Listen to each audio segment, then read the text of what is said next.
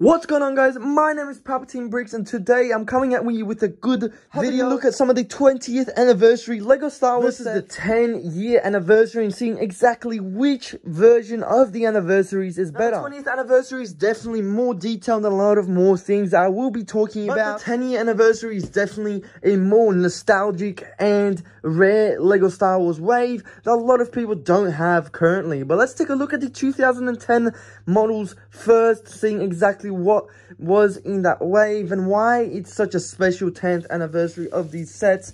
As you can see, there's a couple cool sets here on the table. Let's take a look at them right now and see what's up. As we know, this was the Lego Star Wars wave of 2009, which marked the 10-year anniversary of Lego Star Wars. You can definitely see that from this little silver logo of a chrome Darth Vader here in the corner, where it says 1999 to 2009. Now, technically, this Lego Star Wars wave had 8 different unique sets, with one being a 2-in-1, which I don't have on this table. It's in my collection, I can't find it, and a snow set, which is on the screen right now, but I don't find it in my collection either. It's somewhere built, and I cannot find it. We had 1, 2, 3 medium-sized sets. Then we had 1 and 2, and then 3 even smaller sets, 1 poly bag, and a 3-in-1 released in Europe. All these sets vary in differences. For example, the 7754 Home Calamari had limited edition sign. The Tantive 4 had an anniversary edition little writing there in the corner, which the other ones don't. The midi-scale Millennium Falcon didn't even have the original Lego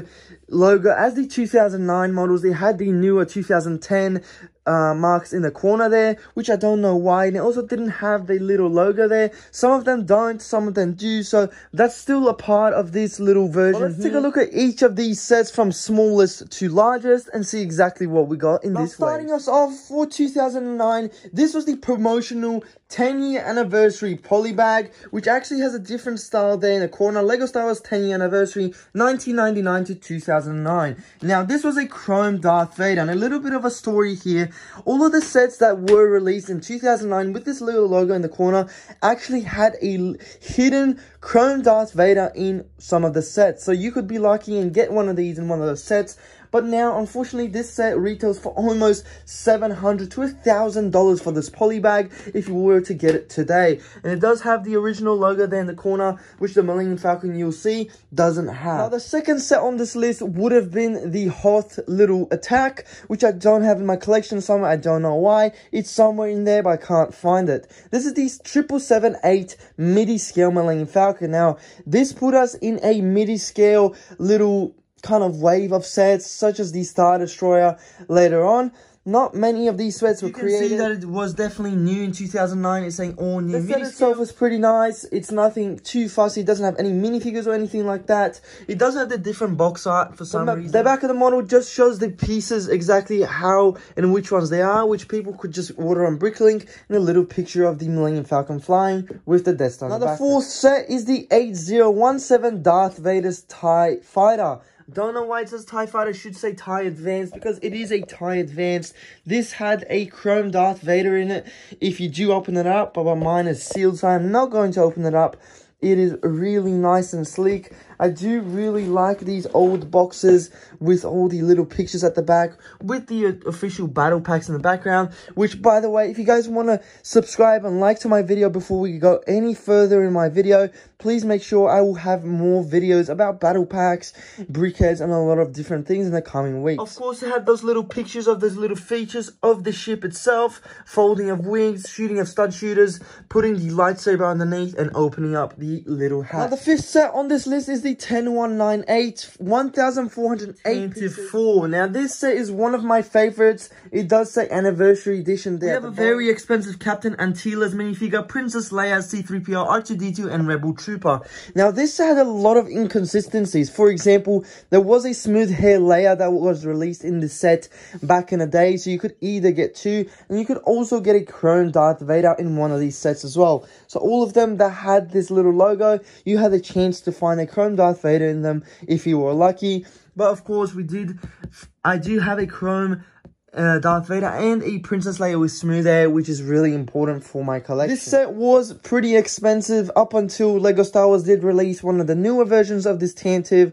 At the background, we do have a little escape pod there. Then we have a Rebel Trooper coming out in another escape pod kind of thing, and the backside of the actual model. This is nothing too special. I do love this a lot, and it does have a little interior there at the front. It's a really cool set. Well, let's take a look on the next one, which is one of my favorites, probably one of my first ever LEGO Star Wars sets I ever had in my entire life. I remember playing with this set. This was one of the most fun sets to play with. It included an AT-ST Walker, a bunch of minifigures, including Leia, Han Solo, some Ewok troopers, and then we got some Scout troopers, and of course, we've got an Imperial Guard in there. This is a really cool set. You could shoot catapults from these stones, a little Ewok flying there, AT-ST, a lot of cool different things. This is also a part of the 10th year anniversary sets. So this is the Battle of Endor 8038 set. A lot of grey pieces and a lot of green pieces around, including the AT-ST Walker in the set, which is pretty cool. The back of the model shows a lot of these little features. How the AT-ST Walker turns, shoots, and walks. The front doors of the Endor base actually close and open up. The actual thing opening up and making a little square and a little base. The last set on this list is the Home One Mon Calamari Star Cruiser. The set number 7754. It's one of my favorites. Actually, it's a limited edition LEGO Star Wars model there, it says, and it does have a lot of cool minifigures, including Admiral Akbar, Mon Calamari, Mon Manthar, Lando Calrissian, a General Mandine, and an A-Wing pallet. It included an A-Wing landing pad, and a little room there. It's a really cool set. I do appreciate this set a lot. It's a really cool set. It's still a 10th year anniversary LEGO Star Wars set, which is pretty cool. Other than that, it doesn't have much to it. Now, 10 years later, LEGO Star Wars releases another wave of 20th anniversary sets this time, which has a unique look for all of these sets. It's a much different agenda to the 10th anniversary, which was kind of a flop, to be honest. This wave was definitely much better. In this wave, we got 1, 2, 3, 4, 5, 6, 7... and 3 polybags. So it was an increase in LEGO Star Wars sets overall, but the size definitely shrunk. But there's a lot of cool different sets and minifigures in this wave within itself. Starting off with the Slave One, the 75243 Slave One. Now, this was a very highly anticipated LEGO Star Wars set. It included a 2000s Princess Leia, but all these minifigures at the back had a 20th anniversary printing, so it weren't the actual models of the LEGO set, which is unfortunate. But it did have a little plaque and the 20th anniversary Leia.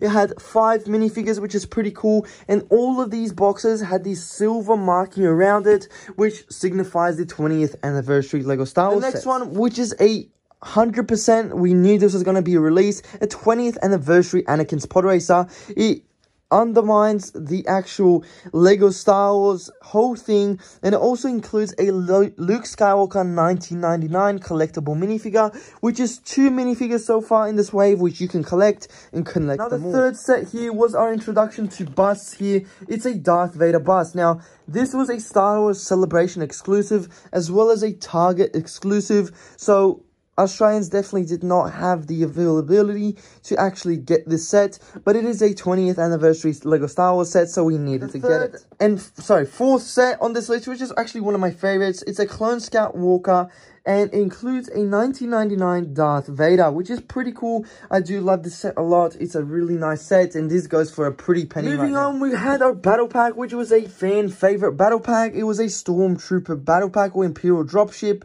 and included a 2000s Han Solo collectible minifigure, which is really cool. The next set was a May 4th exclusive. Now, this was free if you ordered and purchased LEGO Star Wars sets over a certain amount, which this didn't include a collectible minifigure like the other ones. It did include a collectible plaque there in the corner, and it had a little set there, which is pretty cool. The 7th set on this list was a Snow Speeder 20th anniversary with a Lando Calrissian figure from 2003. So it was the 10123 LEGO Star Wars Calrissian minifigure, but obviously it does have the 20th anniversary printed on the back, so it's not going to be worth the same amount. Now coming to the 3 poly bags, which are considered not sets. This looks like the original Snowspeeder ever made, which is pretty cool for 20th anniversary battle pack. Then we had a Anakin's Pod Racer for 20th anniversary, nothing too cool. But last but not least, we had an Obi-Wan to finish up the collection for the 20th anniversary minifigures. So that brings a total of 6 collectible minifigures, including Princess Leia, Luke Skywalker, Darth Vader, Han Solo, Lando, and finally Obi-Wan. Now let me know in the comments what you guys think comparing the 10th to 20th anniversary Lego Star Wars sets. I pretty much enjoyed the 20th anniversary sets. The 10 years are very much exclusive and really nostalgic, as you can see, and the sets were much bigger, but I do really like the 20th anniversary's collectible minifigures. Thank you so much for enjoying my video. Make sure to like and subscribe to PalpatineBricks for more collection videos like this, and see you guys in the next video. Peace.